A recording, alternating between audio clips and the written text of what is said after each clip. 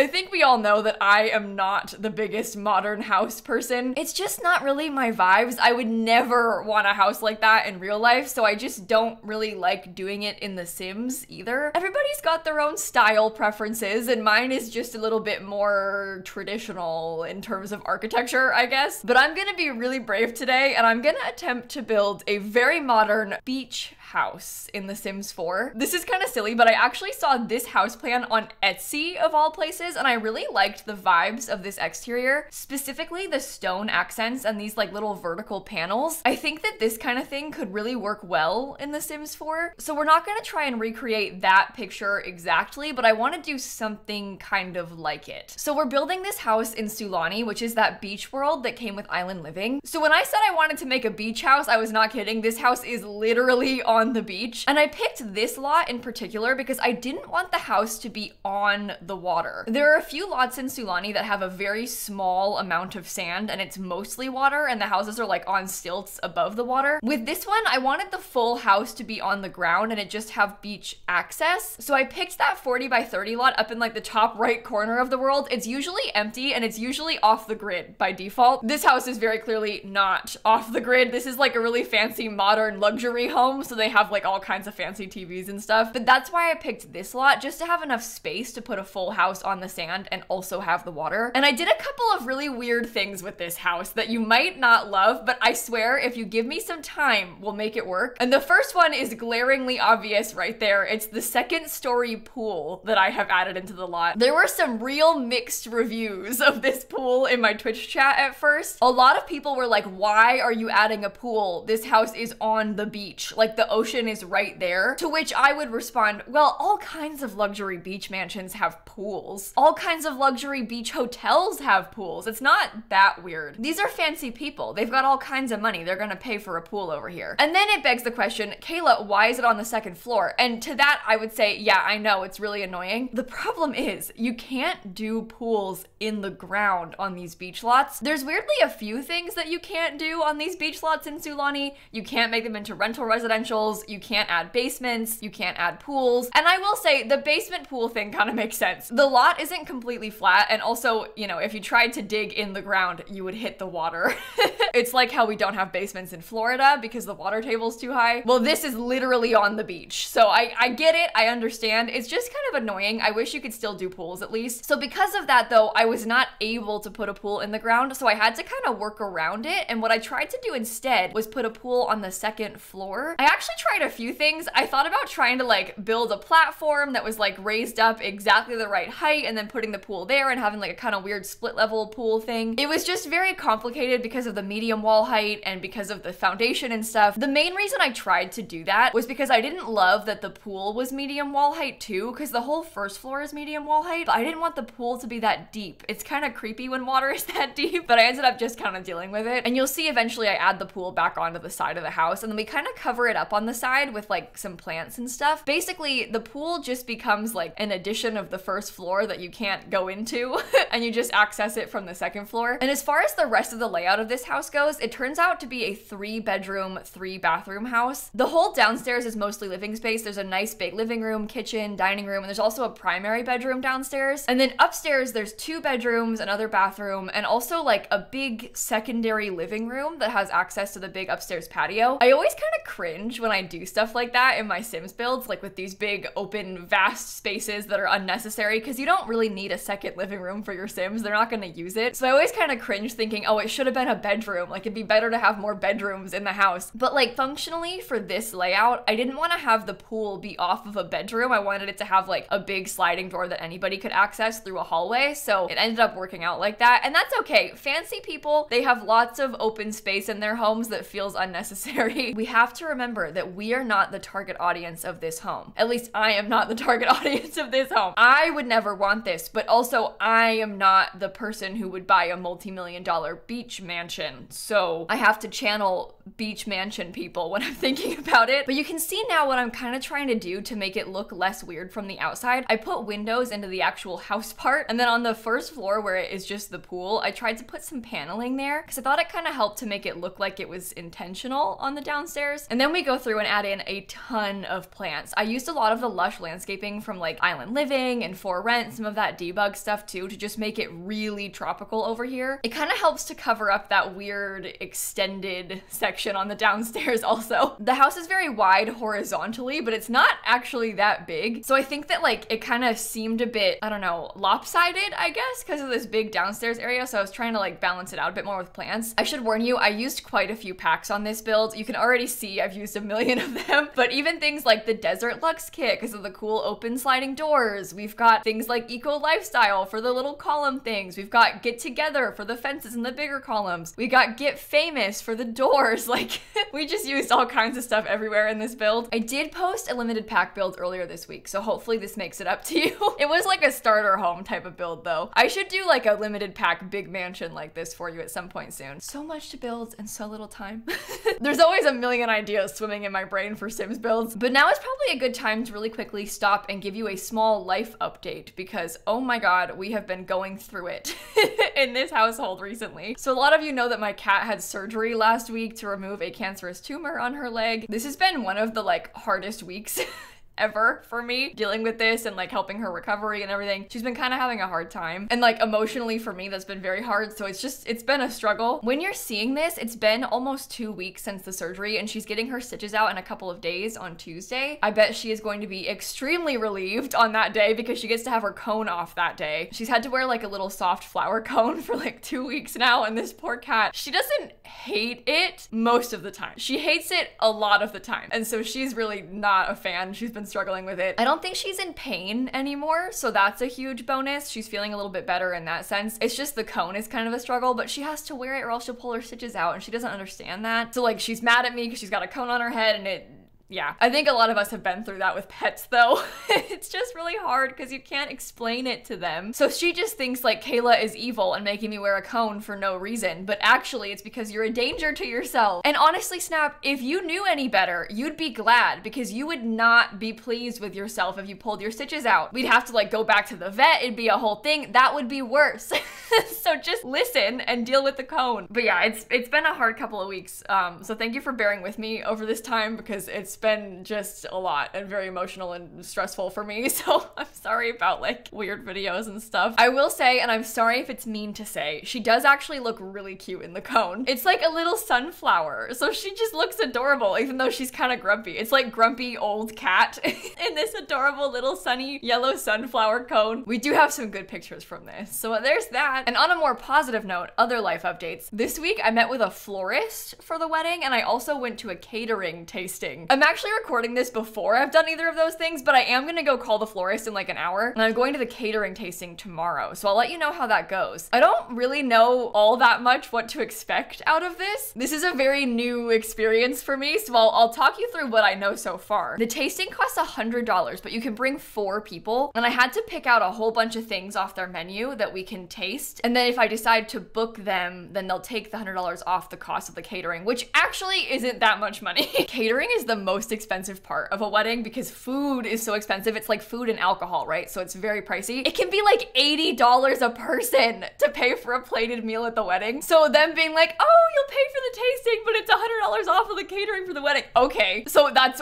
one person's meal at the wedding. Oh my god. It's kind of scary to think about. Flowers are also extremely expensive for weddings. There are things you can do to like lessen the cost, obviously. And this is stuff that I knew before we started planning a wedding. Like I've obviously heard people talk about it and stuff, but there's still that serious sticker shock when you actually look into it yourself. Nothing prepares you for that.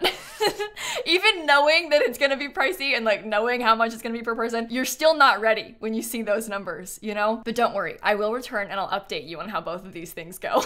I'm really curious what it's gonna be like. I'm kind of nervous. This is one of the dumbest things I'm ever gonna say, but I'm really glad that my mom is coming to the tasting because I feel like I need a real adult there. I'm kind of scared. So obviously Dan's gonna be there, but my sister and mom are coming too, so I'm like very relieved.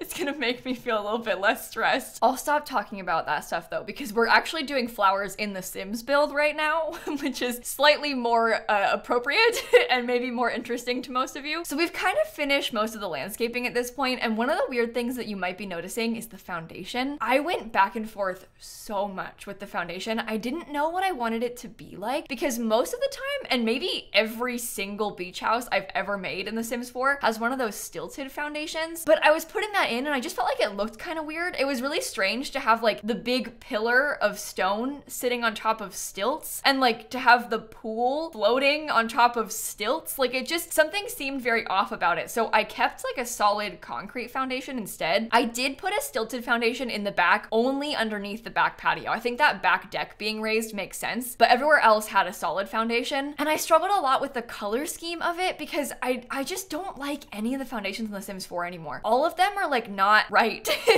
The colors are weird. They're not actually white. They're all like kind of gray toned. They don't match all of the wallpaper. Like I was using Island Living wallpaper on that big stone section of the house, but there's an Island Living foundation. It just only comes in 2 swatches and the wallpaper comes in like 5. So you can't match them. Even if you wanted to, there isn't a matching version of the foundation. So I had a really hard time picking what to use. I ended up just sticking with the plain white base game one. It's kind of boring, but like nothing else really worked. Thankfully, most of it is covered by plants. You can really only see it underneath the big stone pillar. There's so much landscaping everywhere else that you can't really tell what foundation is underneath it. You can see at this point though, I've kind of started to furnish the downstairs and like figure out a floor plan of this house. Do not be alarmed. None of this stuff is going to stay.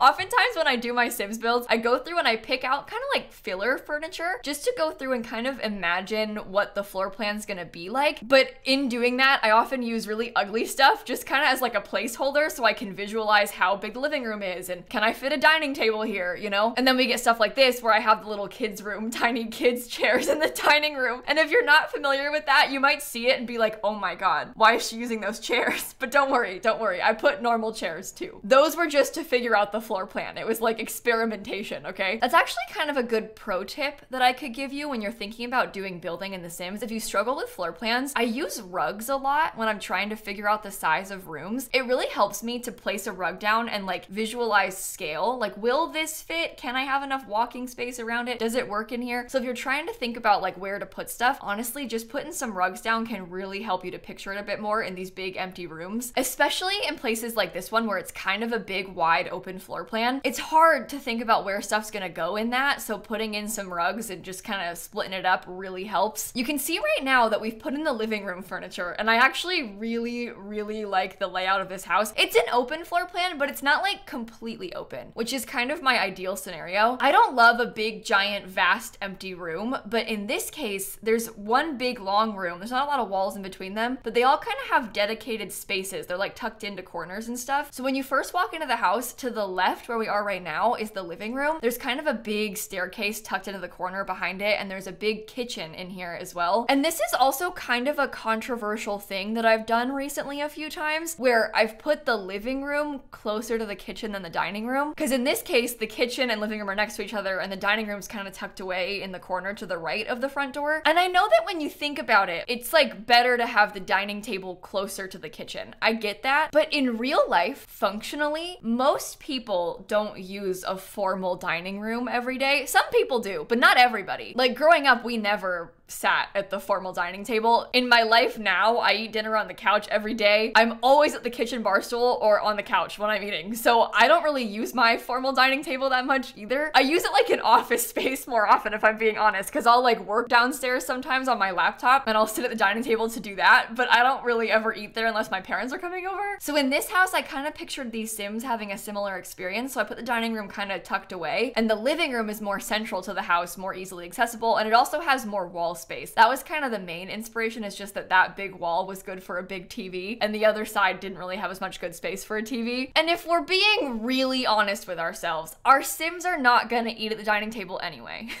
They're not gonna all eat at once, and they're not gonna eat at the table. They're gonna sit on the couch and watch TV. They're gonna sit at the bar stool. And honestly, in my own gameplay, I would rather them sit on the couch and watch TV because I like how they can multitask and get their fun up and also eat breakfast at the same time. That's like my go-to method before school with my Sims. I'm like, okay, kids, grab your food, go sit on the couch, eat and watch the TV to get your fun up, and then you can go to school. That's been my like go-to method in the 100 baby challenge recently, so they don't need a dining table. They're never gonna use it. Honestly, my Sims, similar to me, more often use the dining table to do like homework instead of like eating at. But I'm actually kind of curious to know if that's how it is in your house, because that's kind of how I grew up. Like as a kid, my mom, she would come home from work and then like set up her work laptop at the dining table and she would like work from home there a lot. So I would often do my homework at the dining table too. We'd like sit next to each other and both work. So that's just normal to me. Like that's kind of how we grew up, is using the table more for that than for eating. Of course, my mom has a home office now because I moved out and she stole my bedroom. She's gonna be watching this video. She watches all my videos and she's gonna text me about that. Just you wait. She probably already started typing. But I'm curious to know if any of you do the same thing. Do you even have a formal dining table? Like what are the vibes in your house? Let me know in the comments. Well, now at this point, we are finally getting to the formal dining room of the house. So I'm putting a rug down. This whole house has a very like light green, light blue, light orange kind of color scheme. The whole thing was based around that rug in the living room that kind of looks like a sunset, which I felt like was really perfect for this house on the beach. So I ended up using the base game rug, this like base game kind of wavy patterned one that has that light green color. And I put a big wide dining table on top of it. I used the Modern Luxe Kit light above it too. That Modern Luxe Kit light is kind of like I don't know, it's like a rounded shape sort of, but I thought it looked kind of like a wave or like a cloud maybe, which I felt like worked really well for this space. Then we have kind of like a little corner tucked away next to the dining room. And in this space, I was considering putting a grand piano. You might have seen me try one out earlier in the video. I still felt like the grand piano was like slightly too big, but I did use a piano. I put one of the standing pianos from Growing Together over there. And then I found this kind of cute like lounge chair thing. I never used the sectional stuff from Dream Home Decorator very much. I thought I would when the pack first came out, but there's something about the lighting on that Dream Home Decorator stuff that makes it hard for me to use. But I kind of forget that it has a lounge chair that you can use that sort of has like a big long like chase lounge vibe. So I ended up putting that next to the piano in this space. That was kind of like my final iteration though. At first I was trying to put in a bar. I liked the idea of the bar. I love doing like little built-in bars in my Sims builds recently because I never used the mixology skill. So I've been trying to find more places where I can like make it easy to fit it in. So I tried over there, but I think because of how the window was, it just wasn't really gonna fit. I like it when I have a little like too wide corner I could tuck the bar away into, but in this case it didn't really work for it. We do have a small entryway too, so next to the door I put like a big table and a mirror. I found the pastel pop kit mirror actually is like very similar in shape to the light from the Modern Luxe Kit, so I was really excited about that. I was like, this is perfect. It looks like a puddle of water or something. And they totally match each other, so we used them both. It's kind of fun to discover items from packs that fit together really well, because I don't normally think to pair the pastel pop kit and the Modern Luxe Kit together. They're both one of my favorite kits, but I just don't really think about those furniture pieces matching because they're very different vibes. But in this case, those two items work perfectly together. And that's pretty much the full downstairs living space done. So we're moving into the bedroom now. I did a couple of the bathrooms and cut that footage out because it was just too slow. There's 3 bathrooms in this house. There's a primary bathroom downstairs attached to this bedroom. There's like a little powder room with just a toilet and a sink downstairs. And there's like a bigger kids bathroom upstairs too. I'll show you those more at the end of the video when I get to the tour. But this downstairs bedroom is the primary one, and I wanted it to be really fancy and like very relaxing in vibes. This is actually one of the only places in the house that I used island living in, which is kind of funny considering we are in the island living world. But a lot of the wood colors are a bit too yellowy orange for me, so I didn't really feel like it matched this house that well. I kind of gave up and used it anyway in this bedroom. And this is one of my favorite bedrooms I've done in a long time. I will admit it's very white and very blue. It's very much giving blue suburban, and I'm really sorry, but it's a beach house.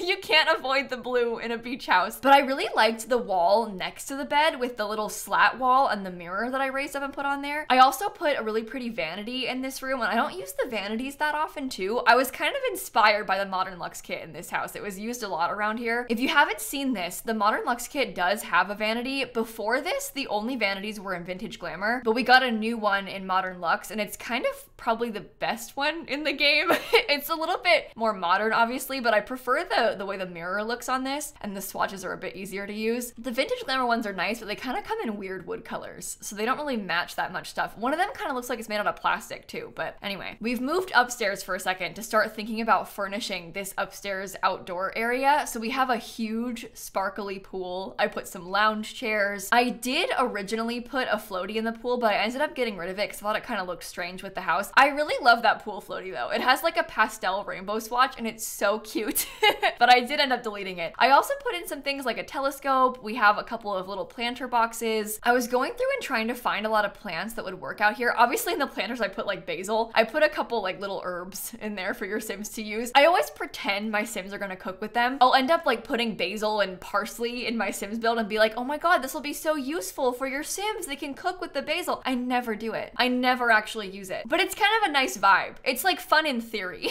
So we've got a tiny little garden upstairs. Downstairs, we have a huge bar and grill area set up. In hindsight, I probably should have tried to like flip that around somehow because the bar stools are just facing the window. It would have been way nicer if the bar stools were facing out to the ocean, but I didn't organize it that way. So it's a little bit too late. But I did also put a little dining table. We've got a couple of chairs for your Sims to sit at. I put a fire pit. There's lounge chairs on the beach as well. Ignore Stanley, by the way, who's just digging in the sand. He was trying to plant another basil for me, but just ignore him. And this fire pit table, so it's actually a coffee table. It's not really a fire pit. It's that kind of gray thing in between the two couches outside on the patio. That comes from City Living, and it just is a coffee table. There's no fire. You can't like roast marshmallows on it, but it looks like a fire pit because when you're in game, it has like little fire VFX. And I feel like it's a lot nicer than the real fire pits for that reason, because it still looks like a fire pit, so you still have the vibes, but it won't ever catch on fire. And the other fire pits are kind of like, it's hard to explain, but they're very traditional maybe. They don't fit this like modern vibe. They're like campfires with rocks around them and stuff. And this is more like fancy gas fireplace energy, right? Which is more what we're going for with this house. We're moving back inside now to work on that big upstairs second living room I talked about. And this room I had a really hard time with because it's kind of a weird shape. It's like a big open rectangle. So I was kind of struggling with where to put everything. And I knew I wanted to have a TV and a couch. So you'll see the first thing I did was build a little dividing wall actually. And I tried to make a small divider to build a tiny little office space. I liked the idea of a little work from home office nook up here. I could have closed this off and made it into a separate room, but I decided to keep it open just for the vibes. And I just tucked a little desk away in that corner. And then the rest of the space I used to make a secondary living room. And I struggled a lot with how to orient this because I liked the idea of having it be facing the window so you can look outside at the big beautiful ocean view. But then it kind of looked weird, and then I wanted to have a TV, but it also kind of looked weird and it was off center. So what I ended up changing it to was a little couch right there and a fish tank.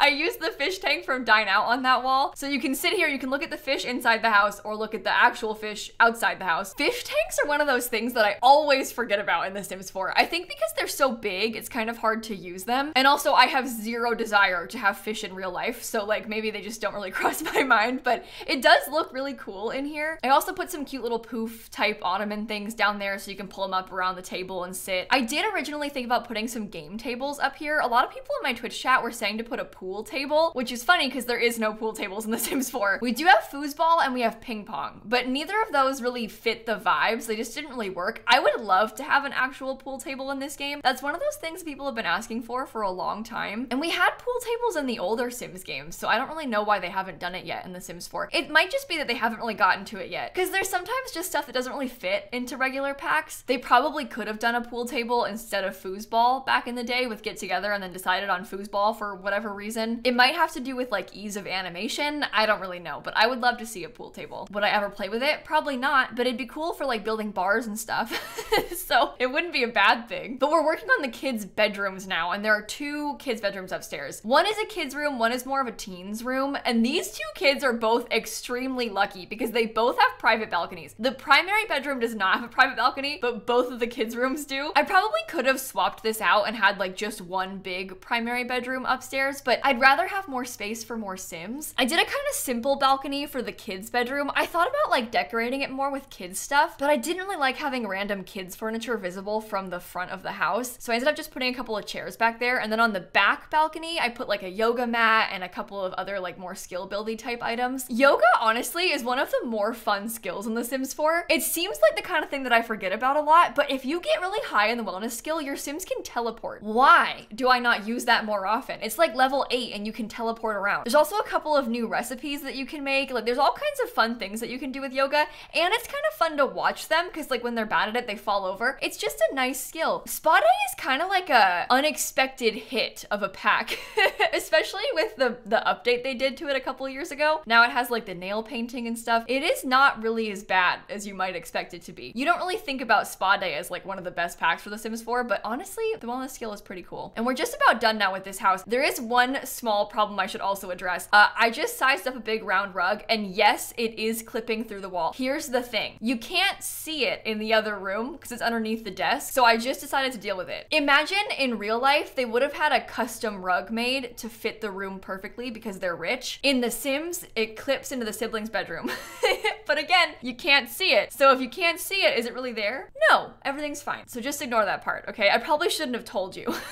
But with that, the build is completely done. So I built this on the 40 by 30 lot up here in Sulani. It's kind of cool because it has its like own private island. The only problem is there's a literal volcano right next door. Look at it on the gallery. You can see the volcano like smoking in the background. Isn't that horrifying? There's also kind of a big trash problem in the ocean around it, but just ignore that part as well. And this is what the fully finished product looks like in game. So quick overview of the outside. We have so many plants surrounding this lot. I don't know if that was a good idea or not because it has this very clean, pristine vibe and then like really overgrown, lush landscaping. So I don't know if that's like conflicting style-wise, but I like the plants, so I used them. In the backyard, we have a lot of stuff. So we have a cute little lounge chair section with a drink tray over here. We've got some chairs and a little umbrella right here for you to use. There's a beach towel laid out on the floor. We also have a little seating area with an umbrella table for you to eat at. There's that fire pit I was talking about, and we have the bar and grill back here. When you come back around to the front of the house though, when you first walk up, we've got a little pathway. There's a wall mailbox and a chess table downstairs. When you come in, we've got a small entry table right here, and you sort of enter straight into this beautiful view of the outside and the dining room. In this dining room, we have that kind of cute lounge chair I was mentioning and the piano. We also have a dog bowl over here because the dog eats in the formal dining room, of course. This is the downstairs bathroom. It's very simple, it's very small, but it's functional. Back around this way, we have a huge living room and this kind of cute staircase setup. I really like the wood paneling combo on that wall, and I love the dog bed tucked underneath the stairs. I feel like this space was like made for a dog bed. It fits it so perfectly. And then we have a huge plant in this corner and a really lovely kind of light colored kitchen. The Home Chef Hustle Pack is life-changing. I love this kitchen set. Also downstairs, we've got a tiny hallway that takes you into the primary bedroom. So in here, they have kind of a weird layout. It's got like a divider, but you walk into like a little dressing area. There's a dresser and a vanity table. And then we have this beautiful bed, which I'm realizing I probably should have used a shorter ceiling light over. I didn't really think about how tall that was. Oh no. I discover a mistake like this after it's been built for days and it's already on the gallery. But anyway, that's the bedroom. I really like this wall. I love this big mirror on the wall too. They have a very big ensuite bathroom. They've got a shower tub combo, a couple of sinks, a little toilet. I actually